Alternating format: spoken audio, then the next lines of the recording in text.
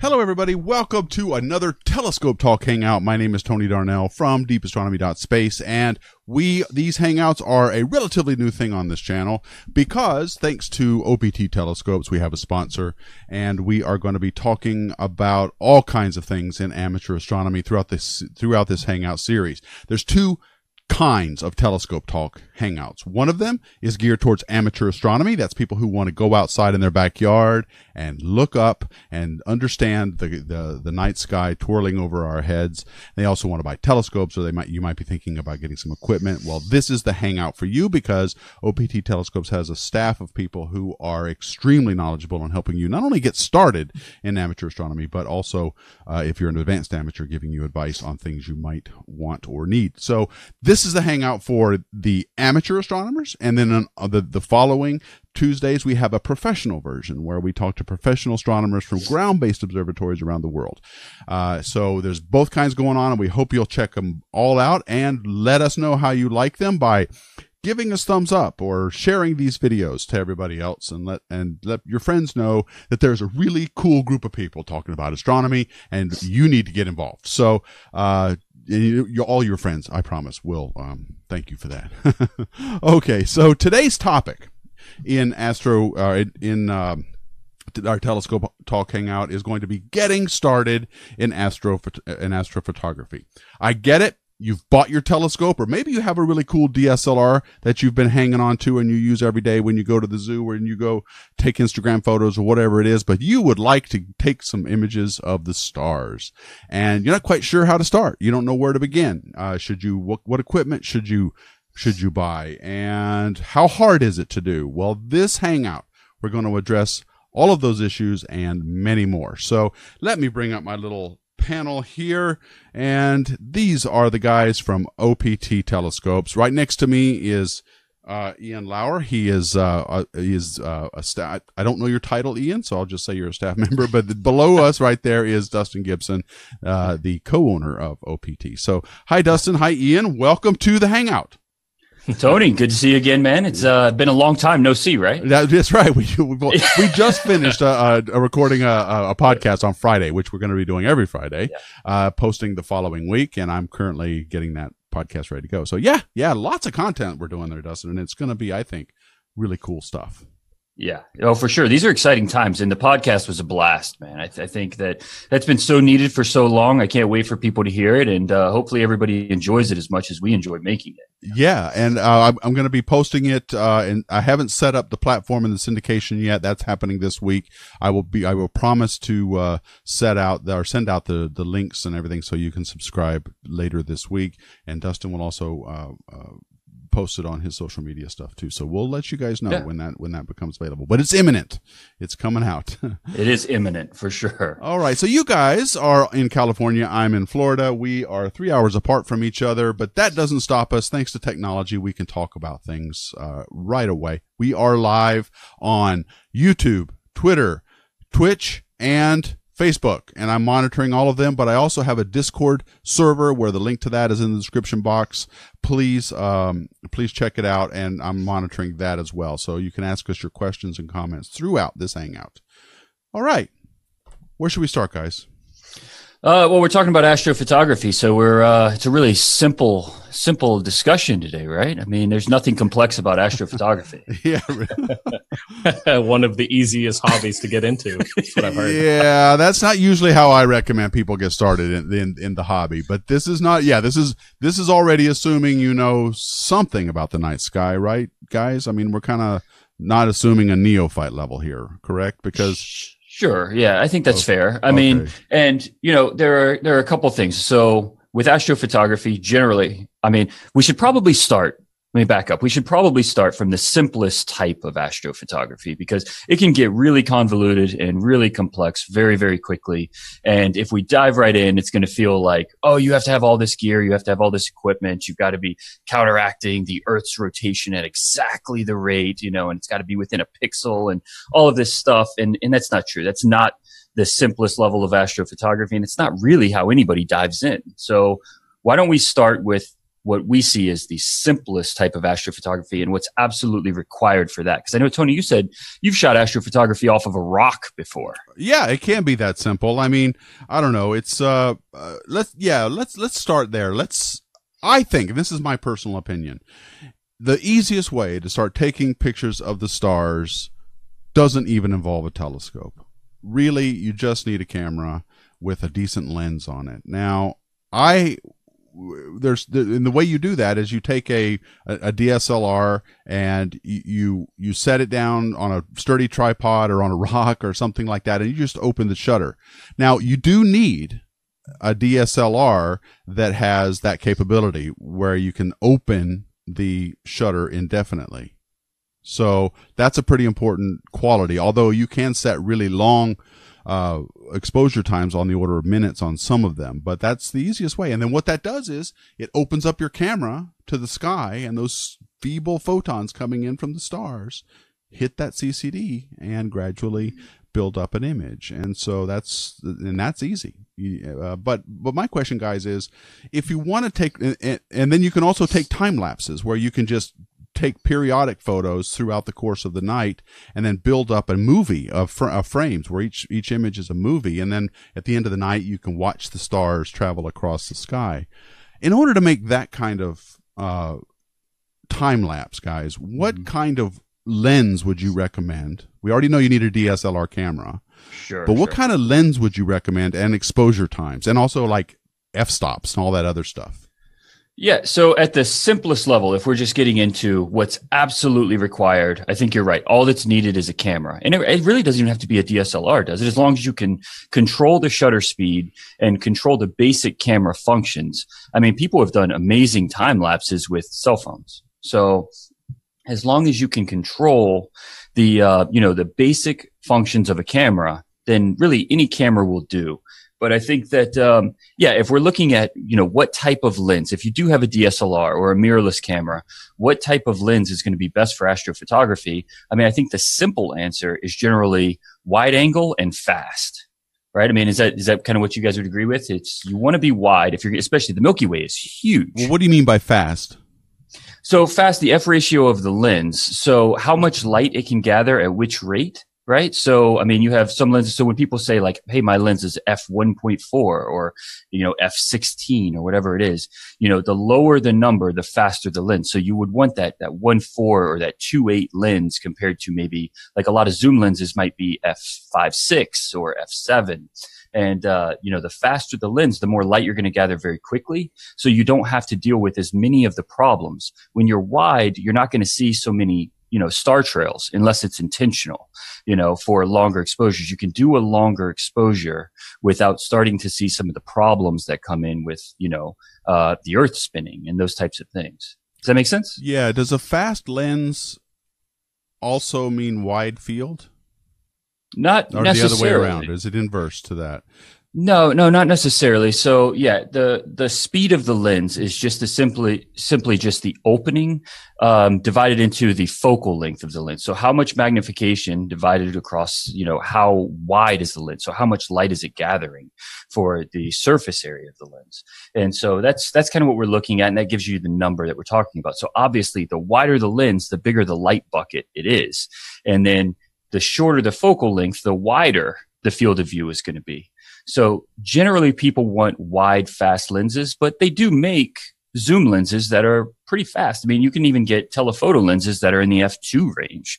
So, it's not necessarily if you find a low or a fast focal ratio lens that it means it's going to be wide field. That's not necessarily the case. Right. Because because the focal ratio of a lens is determined by both the diameter and the focal length that it takes the lens system to focus light to a point, onto an image plane. The only thing you really get to play with on most camera lenses is the objective lens size, the diameter of the objective, and they do that with a stop. They basically just cover up part of the lens. So by opening it up all the way, you're letting all of the light in that can possibly get into that lens, and you're making it very fast as well. Now I've seen fisheye lenses, or are they fisheye lenses? What are they? They like so. What is a wide field? Are they like 25 millimeter lenses? Because when you go, most telescope telescopes. Most cameras come with a 50 millimeter lens, right? When you buy them. So what would you want to get to do a wider field? Generally, when I hear people describing wide angle lenses, they're talking about 30 millimeters and under. Okay. So, you see a lot of 16s. You see some people with 12 millimeters, but, the wider the lens, the more context you're going to have in the image, the more of the foreground you're going to have, and then the more of the Milky Way itself. Because again, the Milky Way spans across the entire sky, and so the wider the lens, the more of it you can capture in your image. The longer the focal length, the more detail you can get in between the stars and the more resolution on the target itself. So, it is a little bit of a trade-off, but 99% of the images you see out there are just wide-angle lenses that shoot super fast. Yeah, and a lot of the time, too, you'll see a panoramic, right? So you'll see multiple images stitched together. So if you're not using a wide field lens, and you can use a long focal length lens and then stitch them together, then you have really nice detail on the Milky Way, and you get that wide field. A lot of those images that I see, let's see, on Instagram, all over the internet, Reddit, all those places, those are either stitched together images or it's a single shot with a wide angle lens. Right. Do you need any any special? Are really the two ways that people go about taking these images. Do you need any special fixtures or anything to get those wide angle panorama shots, Ian? Like I know some cameras, if you have a smartphone, you can take a panorama and twirl around, but and it'll stitch it all together for you. But if you're doing that with a DSLR, you don't have that ability, do you? Right. So you take one exposure, you frame your shot, take one exposure, then you just move your camera, do another frame. You change where you want to be imaging. So you'll have one shot, one area that you want to image, take the exposure, let's say it's 30 seconds, and then you move your camera, tilt it in a different direction where you want to see, and you're going to have it showing. So it's going to be another section. So you can get the entire Milky Way spanning across the sky. And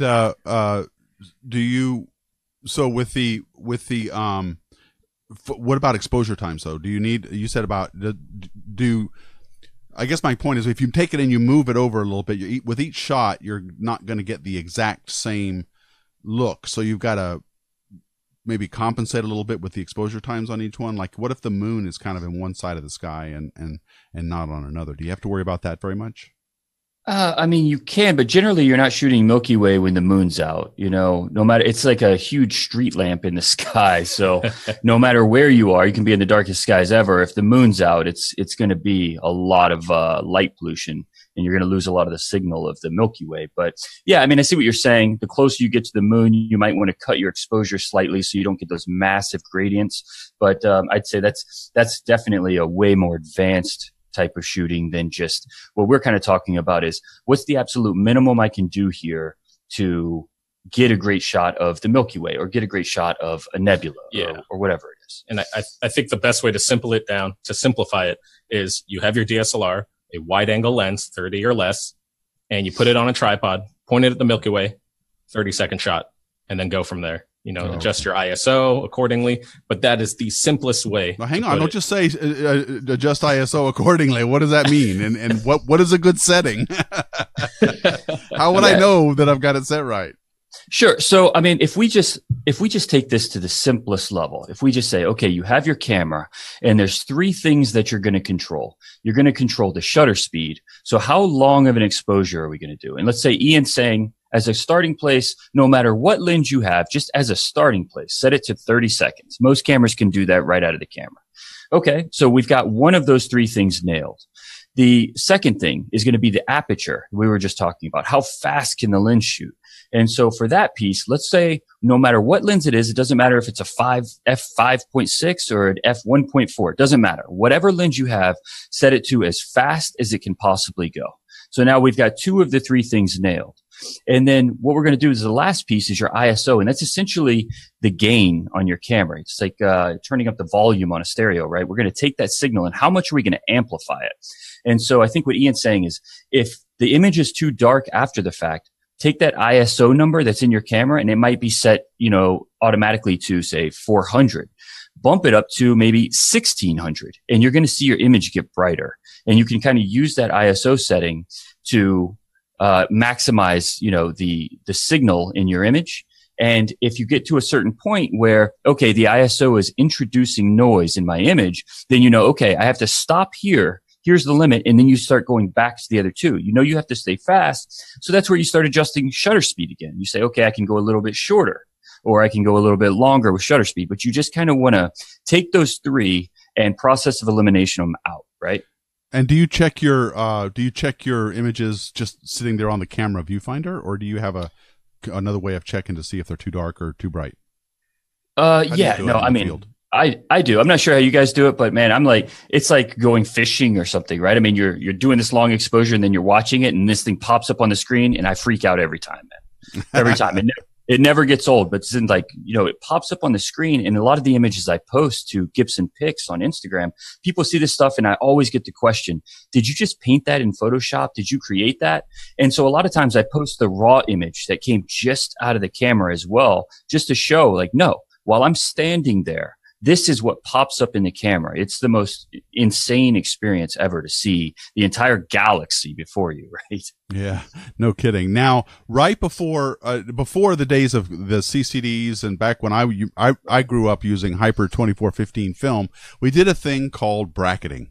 And this was something that you were at the telescope, you were taking a bunch of images, and you wanted to try and play with all of the different settings, just like Dustin said, but you didn't have the benefit of an LCD screen to check them out on the fly.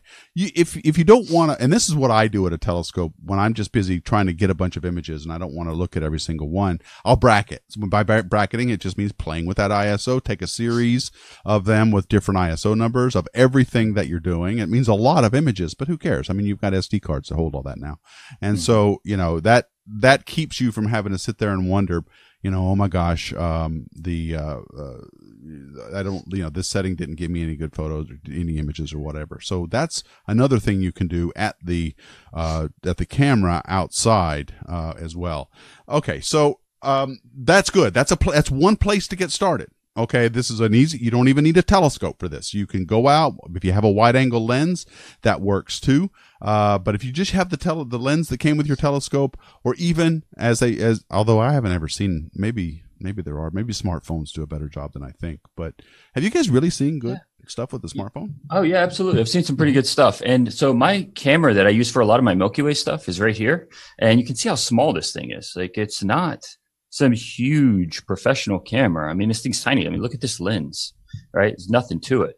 So it doesn't have to be some huge expensive system. Some of the best images I've seen have been from cameras you can walk in and buy at like a Walmart or, a Best Buy or whatever. Okay. Well, good. So I think, let me get to James Dugan's question, and then we'll go on to telescopes and telescope techniques. But he's asking, and this you just sort of answered it just now.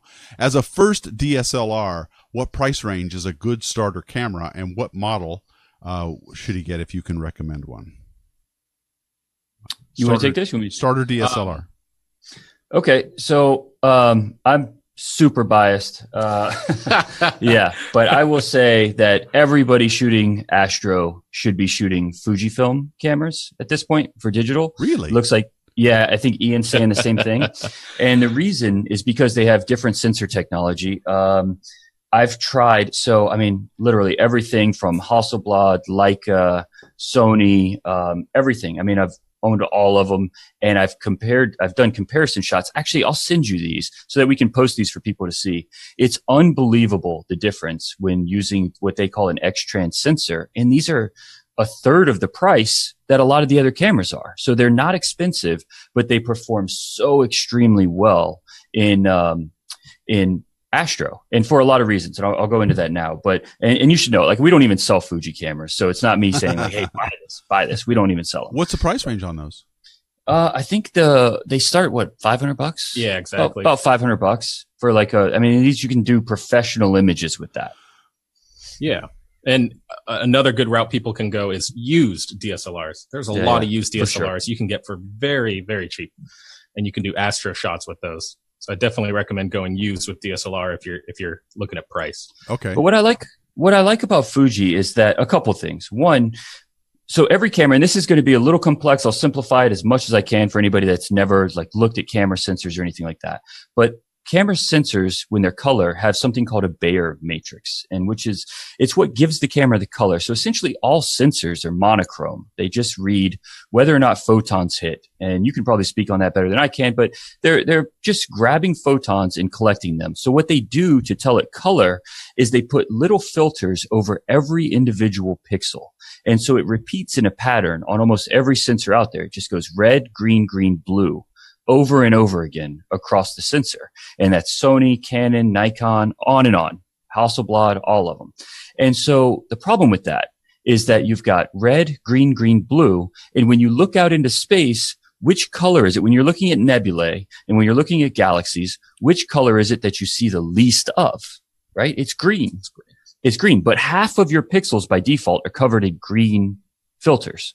So what Fuji did was they developed this X-trans sensor, which repeats instead of over 4 pixels, it repeats over 36 pixels. So it's not randomized, but it looks a lot more randomized. And so if you took a Canon shot and then a Fuji shot side by side, I actually just did this for Leica and Fuji, you will see that the Leica image, or whichever image it is, comes out as very, very green. And then the Fuji image, you'll see a lot more of the hydrogen alpha. You'll see a lot more of those deep reds, and it will just look like it's already processed in the camera. It looks like it's a modified camera, and it's not. It's just the sensor technology. Wow. For this purpose. All right. Well, there you go. I did not know that. I always thought those were kind of low-end cameras, but I guess I've been out of it for a while. So yeah, no, not at all. I mean, so what about but basically, Ian, you're saying also any DSLR that you can get used would also be a good candidate for this as well. Definitely. Canon, Nikon, Sony, Fuji, all those are great astro cameras to get started with. $150, $200. You see them all the time. Now, as they come off the shelf, I was just talking with Superluminal on Discord before we started about this, and he reminded me that Alex Reinders, who is a German astrophotographer, says that you can remove a filter off of most DSLRs that tend to block out a lot of the H alpha wavelengths. I guess that's toward the red. And have you guys heard of that, where you can remove some filters that they already come standard on all these commercial or consumer grade DSLRs? Have you heard of that? Right. Yeah, absolutely. And people send them off. That's when you see online, you'll see, especially if you're looking for it, you'll see a lot of people that have modified DSLRs. That's exactly what they're talking about. So the sensor itself is already generally pretty sensitive in the red region, hydrogen alpha, and to the things that you're going to find in space. But if they go in and they remove these filters, and they can make them, they can even filter out for specifically hydrogen alpha to make it ultra sensitive, or to make it, at least more signal coming through there with less noise of everything else coming through.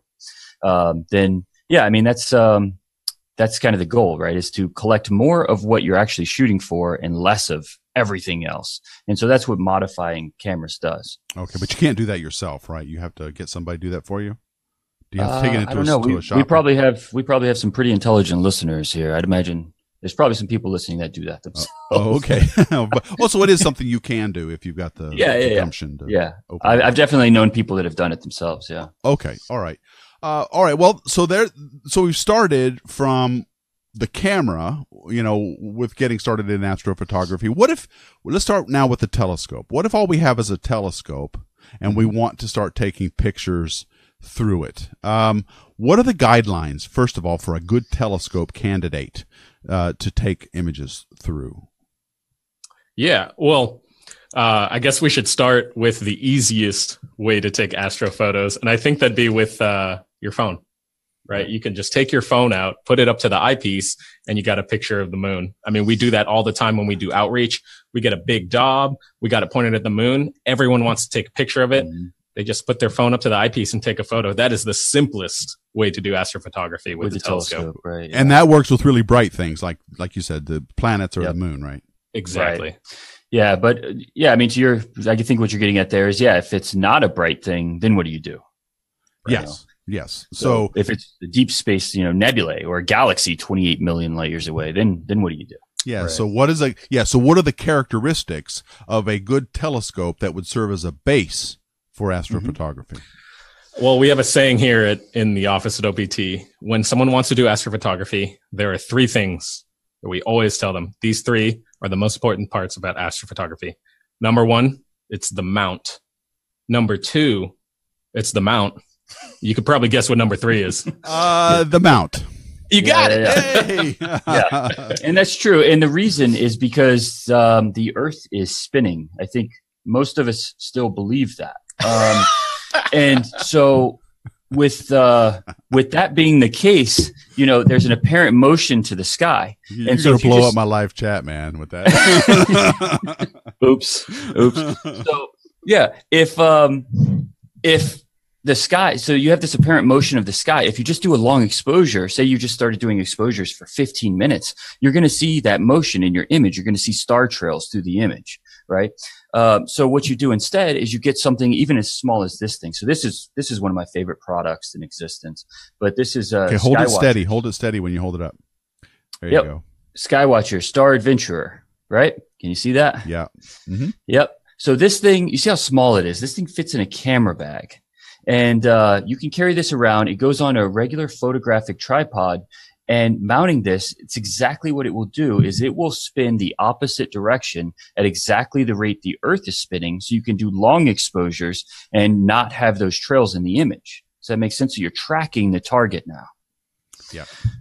And so when you're saying, how do you get those really faint objects? It's exactly that. You have to, do a much longer exposure instead of maybe 30 seconds, maybe you go to 2 minutes or 5 minutes. I mean, some of my exposures, I just did 90 hours on one target, but with a tracking mount, you can do that and you're not going to have these trails in your image. It's still going to be very sharp, like nothing was moving at all.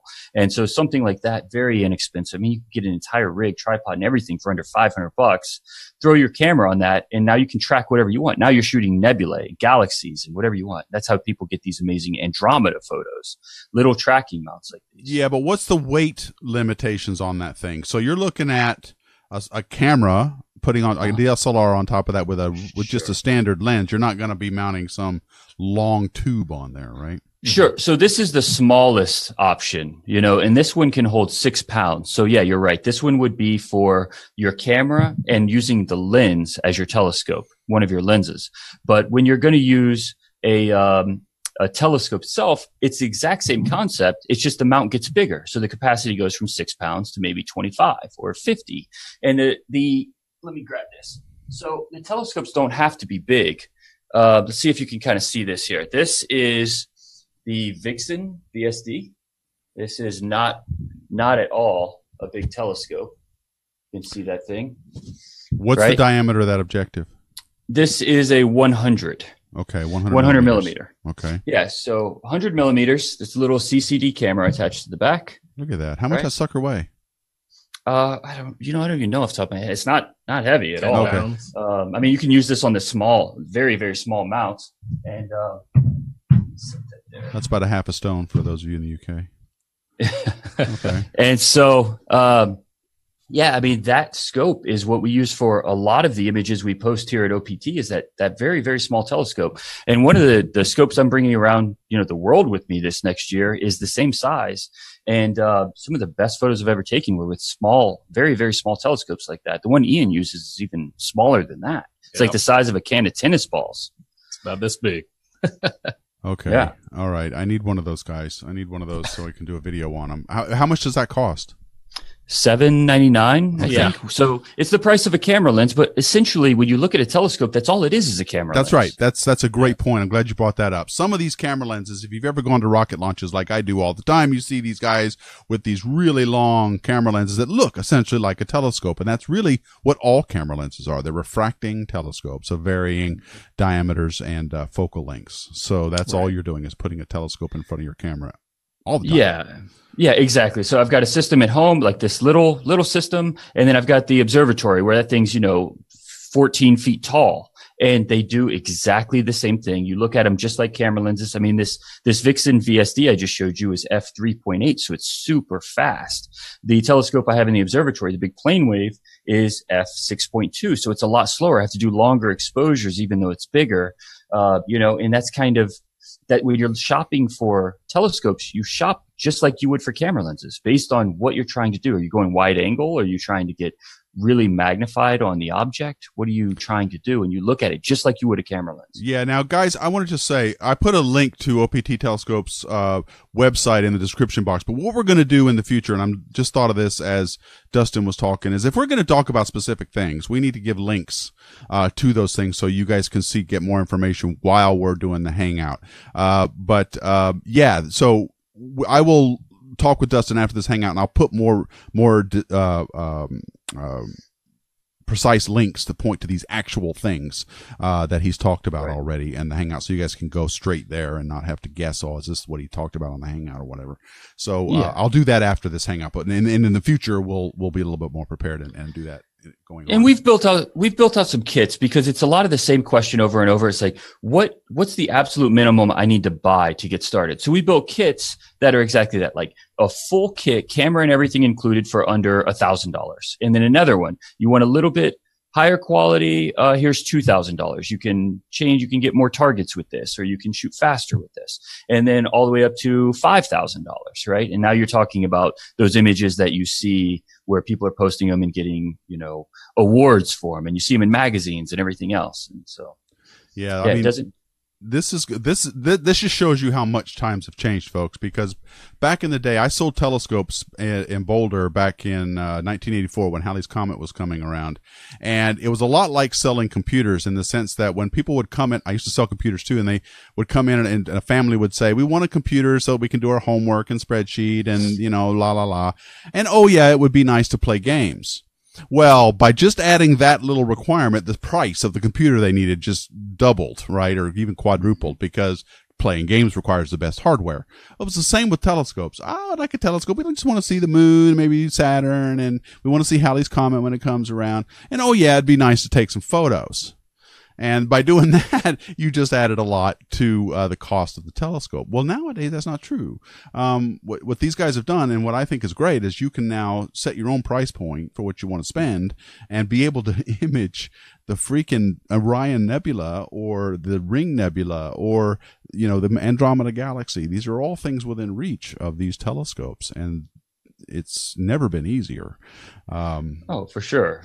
Yeah. And we absolutely want to make it as accessible as possible, to the point where even if you can't afford a telescope, even if you can't afford the DSLR or whatever it is, but you just have an obsession with space and you want to try to shoot it, get in touch with me or Ian or somebody here at OPT and let us know. I mean, we'll get you in. We're building observatories around the world for that reason, just to give people access to it so that you can, explore your own universe. So it's something that, if you want to shoot, we'll make sure that you can, one way or another. Right. And let me get to Superluminal's question. He's asking on Discord. He wants to know if you should use a telescope or a DSLR lens. What do you guys think? What's your response to that? I mean, it really depends on what you want to do. The DSLR lens, you're definitely going to get a wide field shot. Now, if you want to use a telescope, again, it depends on what you want to use. And that's why if you ask one of our sales techs, hey, I'm interested in astrophotography, what do I need? They're going to come at you with a lot of questions, because you can go in tons of different routes. And we just want to make sure we get you the setup that fits exactly what you're trying to do. So it really depends on what you want to do. Do you want to do planetary, galaxies, nebula, astro landscape? It's all these different things that you can choose from. Just let us know what you're interested in doing, and we're definitely going to get somebody to help you step by step, walk you through the process so you can be getting some fantastic images. So what are kind of the differences then? I guess if there's the question that I would have, then it would be, what is the benefit to a camera lens? What's the benefit to a telescope? Right? I mean, that's the obvious question, right? I think. And so if somebody says, why would I shoot a telescope? Or if somebody asks me that, if they say, why would I shoot a telescope over my camera lens if both of them are at 300 millimeters? I've got a telephoto camera lens at 300 millimeters and I've got a telescope at 300 millimeters. Why would I shoot the telescope? Yeah. I mean, is that kind of what you're getting at? Is that the type of question? Yeah. And I think another part of it would be, what can a DSLR lens, what can a telescope do versus what a DSLR lens can do? And you're right. So let's answer that question. Why would you pick a 300 millimeter telescope over a 300 millimeter DSLR lens first? Well, the first thing is that most most camera lenses have a ton of glass in them, a ton. Like even these small lenses, some of them have 18 and 20 elements in them to get everything to focus, get all the colors to focus properly. And with a telescope like that VSD I just showed you, you're going to be under 5 elements in some of these, some 4 elements in these, you know, in a lot of, so most of the apochromatic refractors, the color corrected refractors that you see are called triplets because they only have 3 elements.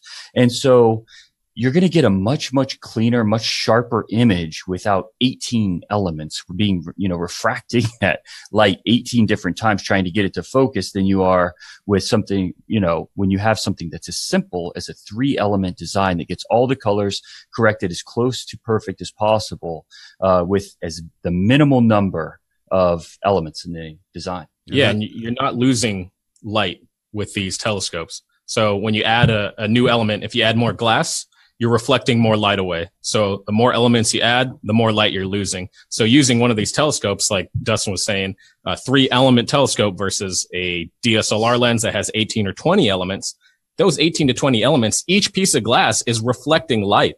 So that means this 3-element lens of a telescope, that's reflecting very little light, which means you're getting the most light onto your sensor as possible. Well, what do you mean that I thought they're clear? If they're clear, how come? What do you mean when they're reflecting light? So I believe you studied physics. Is that correct, Tony? I did. Yeah, I'm leading. This is called leading you to answer a question, Ian. I am leading you into a topic. How can Ian? How can a clear piece of glass reflect light? I don't understand. Yeah. So whenever you have light hitting a surface and going into another medium, you're always going to get some percentage transmitted and some percentage reflected. You're never going to get 100% transmission. And so when you hit, say, a lens, you're going to get some of that reflected off. Sure, maybe it'll be 10% of the light, 5% of the light. But if you're doing these long exposures, that 5 or 10% difference, you're going to see that in your images. And every photon counts. So you don't want to be throwing away any photons. And where I was going is that and Ian said it, there's no piece of glass that's perfect. In every surface, like even my glasses here, there is a reflection coming. Some of that light is being reflected off. And on the other side, when the light goes through my glasses, on the other side of that surface, there's 2 reflections per element of glass in any optical system, and you can reduce that by the type of glass. Some types of glass are better than others. It used to be back in the day, quartz was good, or there was something called shot glass was really good. SCHOTT, not SHOT, glass. But and they also reduce it with coatings. Coatings are your friend. What about the coatings on telescope lenses versus camera lenses? Are they better? They're certainly designed for anti-reflection, right? Right. Well, that's exactly it. They're purpose built for this use. And so you'll definitely notice the difference beyond just when you have all this glass too, you get a lot of aberrations that you're not going to deal with, like coma, you see weird stars in the corners. When people are building companies are building camera lenses, they're generally building them for the purpose of people shooting them for their 99%, which is going to be taking pictures of their family, going to the park, whatever, going to the zoo. That's what these camera lenses are built for. And then people use them for astrophotography. With a telescope, you could take it to the zoo if you wanted to, but that's not what it's built for. And it's not going to perform as well at the zoo as your camera lens is. But if you put it under the night sky, which is exactly what it's built for, it's going to outperform things that weren't built for that purpose. And you're not going to see all the reflections that you're talking about, which really diminish contrast in the image. So the darks in the image aren't quite as dark on a camera lens, and the brights aren't going to pop quite as much. It's people with refractors, you get this whole clique of people who just are absolutely in love with refractors. I'd probably count myself among them. They're just, the images just pop on a refractor. And so you kind of see what people describe as diamonds on a velvet background. And it's true. These triplet refractors just produce these ultra contrasty images.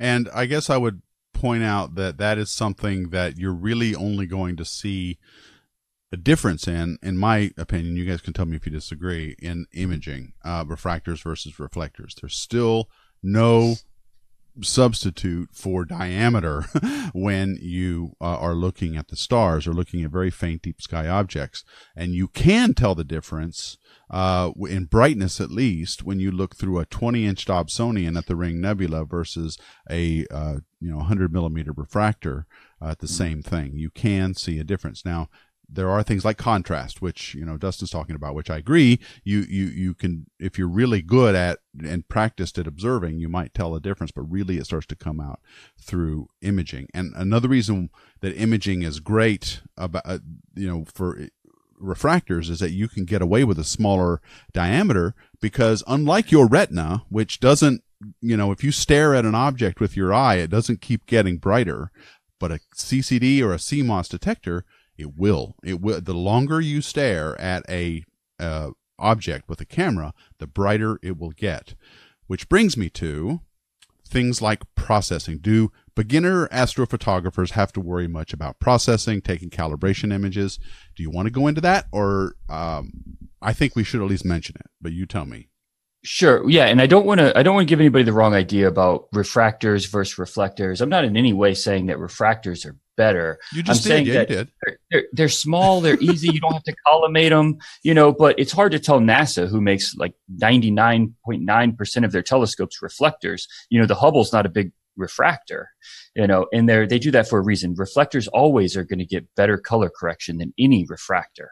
So, there's a lot of benefits to reflectors for sure. And like you said, you can get a lot of aperture. So when you use them visually, you're going to always, aperture wins visually, hands down every time. It just wins.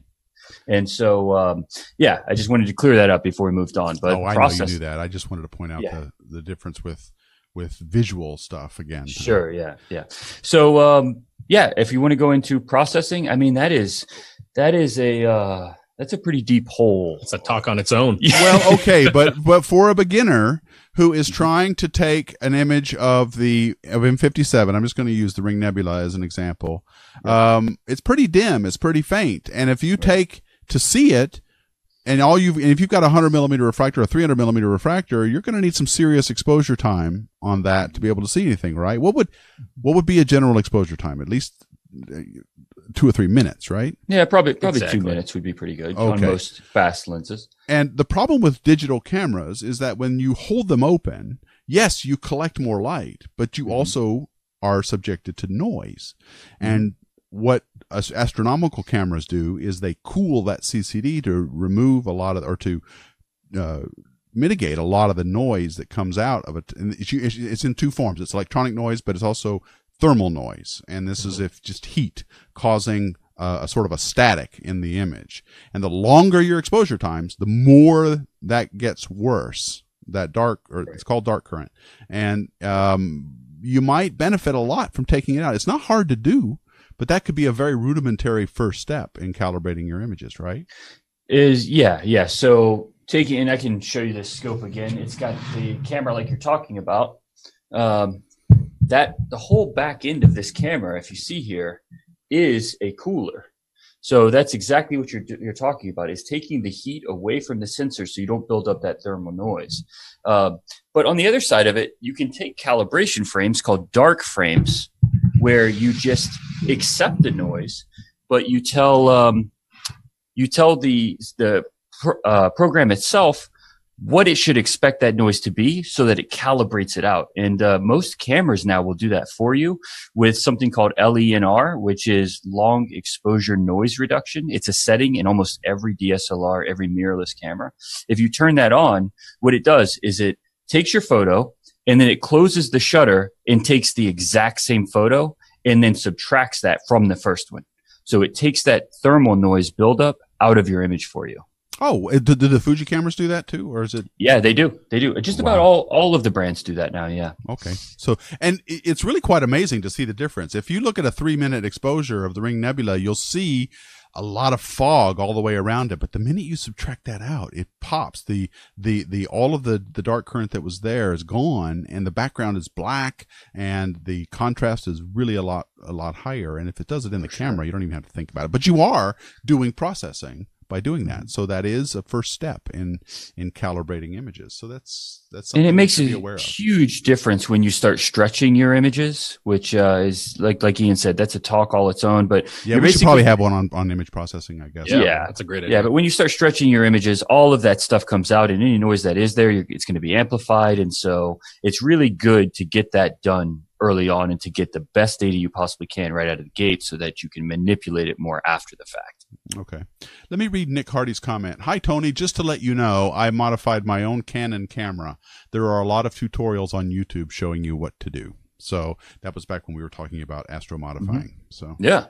Cool. Yeah. All right. Cool, yeah, I figured we probably had some people here that had done that. That's one thing I love about this community, man. It's like everywhere you go, people are just hyper intelligent, you know, and you see people doing things that in any other community would just be absurd. And they're not tools about it. You know, people are really nice. They just really want to, if they see you're interested in it, they really genuinely want to cultivate that interest and answer your questions. And look, you can look through their telescopes, use their equipment, all kinds of really cool things. If you don't know about Astro Clubs yet, you need to find one near you and just go check them out. The nicest people will be there. Oh yeah, right. So, okay. Well, what do you think? So, okay, we've covered using just a camera to take pictures of the night sky. You've talked about you've got telescope packages that for a variety of dollar entry points you can get different kinds of capabilities. Anything else we should mention? What about those who already have a telescope and they want to start taking photos with it? Right. Do you have any general advice for those guys? Yeah. So depending on what kind of telescope you have, let's assume you have, say, an LX200 or a Celestron Nexstar, you know, some kind of fork-mounted telescope. So those aren't generally good for long exposure astrophotography, but you can definitely do solar. You can definitely do planetary. And so what you do is you just use a high-speed camera, take tons of frames, 1,000, 2,000 frames, you know, point your telescope at Jupiter, put your high-speed camera in, ones from like ZWO or QHY, drop them in where you would put your eyepiece, take 1,000, 2,000 frames, you use software to stack that image all together, and boom, you have a shot of Jupiter. Mm-hmm. You have a shot of Saturn. You got an amazing shot of the sun. So it's super, super simple to get shots, even with like a telescope that's not necessarily made for astrophotography. And so, I guess you talked briefly about using a smartphone in front of the eyepiece, but you're saying that you can get other accessories that, you know, like would they fit into the eyepiece holder? These different things?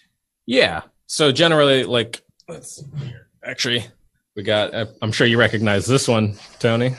Oh yes, that's the only scope I still own. Well, that's not true. I still have my Astroscan. There you go. So the Coronado PST, this is a dedicated H-alpha solar telescope. Now, normally you just drop an eyepiece in here, but what you can do is get a short ZWO nose piece that drops your camera right into here, or you can use a Starlight Express camera, like a Lodestar and Ultrastar, drop it in where you would normally put your eyepiece, and you could take pictures of the sun. And it's an H-alpha, not just white light. So you can get those prominences. You can get those surface details. And the PST is generally run around $500. Super simple, super easy way to get into solar astrophotography. Mm-hmm. And it's one of the most amazing telescopes you can get. I can't believe the price, because H-alpha filters used to be incredibly expensive, and this is about imaging. I won't go into it too much, but they used to cost just the filter itself. There was a company called Daystar back in the day that made one for $3,000. It fit onto the back of your C8 telescope, and it had water cooling and all kinds of it, because they're very sensitive to temperature, or at least they used to be. And now they just fit. They have these Etalon filters in the telescope path or the optics path itself that don't require any cooling, and you get quarter to a half angstrom bandwidth at H-alpha, which we don't have to know what that means yet, other than to say that the narrower the bandwidth, the more contrast you see on the sun, which equals awesome, because if you could see active regions on the sun, filament eruptions going off, prominences on the limb, all of it is just absolutely stunning. I can't believe how much the price of those has come down. So one day we're going to talk about solar imaging, but that telescope still my all-time favorite. I'm not getting rid of mine for nothing. Yeah, that's cool that you own one of those. The first time I used one of those, I was absolutely blown away by it because I'd seen through big solar scopes, but those are, like you said, they're still $10,000 for the huge ones, but then I saw this little thing. I was like, this is going to be, there's no way this is going to be impressive. And you look through it and it's so incredible what you can see through that tiny thing. And they're half angstrom, I think, off the shelf. Now, the professional ones tend to be a quarter angstrom or less. Because they need to see the granularity on the solar photosphere, or the chromosphere, I should say, and they need to see the the detail in the solar prominences, which you lack at half angstrom. But for what you're paying for, I paid $500 for mine, and I think they're up to $700 or something like that now. But that's still really good. That's a good price. We get them in used too. Actually, this one right here is used, so it'll be quite a bit cheaper than that. And it's such a cool thing. Even just you could bring that thing to a parking lot somewhere, and everybody that walks by is gonna be like, "I can't believe I'm seeing the sun." You also have to be careful, don't you? We have to say, now, don't do this with a regular telescope. But okay, so let me. Peter Quinn's asking, can you get an app for your phone for rendering? I think what he means is, can you get one that does the dark subtractions and stuff for your? We have so we sell something called the Stellar Mate that we should probably talk about. So for really anyone getting into it, I mean, it's only $150 and it's the computer included. So it's a $150 computer that comes with all the software that you need to do this stuff. And so it will capture darks, flats, biases, anything you wanted to capture, plus your light. So plus the images themselves. And so for, people getting into imaging on that level, I mean, this thing, and you can take it all the way up to running an entire observatory if you go that far. So, $150, it's called the Stellar Mate, and, it's pretty unreal. And that program like that, like I said, it comes preloaded with the software.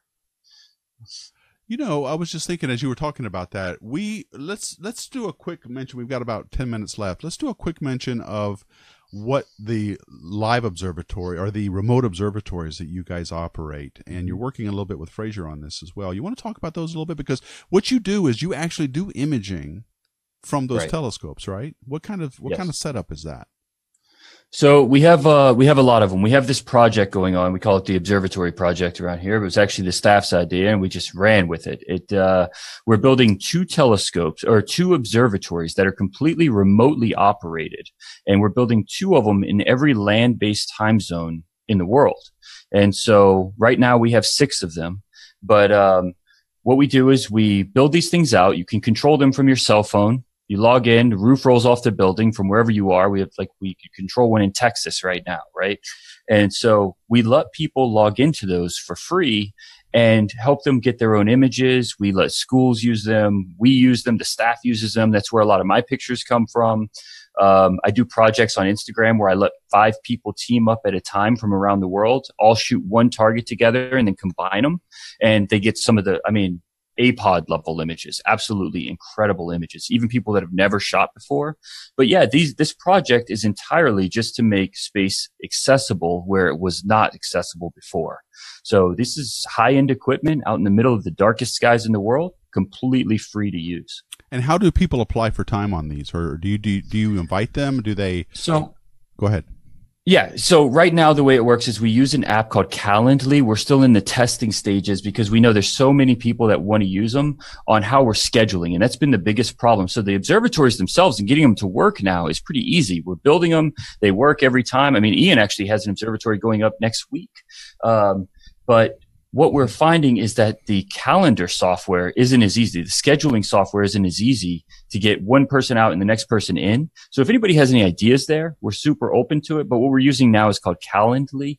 And the best thing you can do right now until we nail that down is just contact one of us. You can reach out to me on Instagram at Gibson Pics or OPT Corp or Ian himself. He runs the entire marketing department here. So if you let us know you want to do it, we'll definitely make sure you can get in and control these telescopes. And they're telescopes of every type. And I think what you were mentioning was the virtual star parties. Right. That we do. Yeah. So we hold star parties that you can log into and watch for free and participate in. You watch the telescope move around, and we show the live images in color off of the scope as they come in, or whatever you want to see. It's a full tour of the night sky. Yeah, that one I like to call it astronomy by request. On demand. Yeah. Astronomy on demand. Yeah. All right. Well, we're going to be doing some stuff together too, I think, in the future with this stuff as well. So stay tuned for that, guys. So there's a lot of levels you can get involved. That, without spending a dime, gets you access to some of the best telescopes in the world, the best equipment in the world for images that you can take yourself, as well as all of the other techniques that we've outlined. So, okay, guys, we've got about 5 minutes to close out this hangout. Is there anything we haven't covered that you want to make sure beginning astrophotographers know? Yeah, if unless anybody here has questions that we can answer directly, I think one thing that might be helpful is with us diving into this podcasting, right? Because those aren't live and we're recording them, but the whole purpose is to serve the amateur astronomy community. That is the entire purpose of the podcast, right?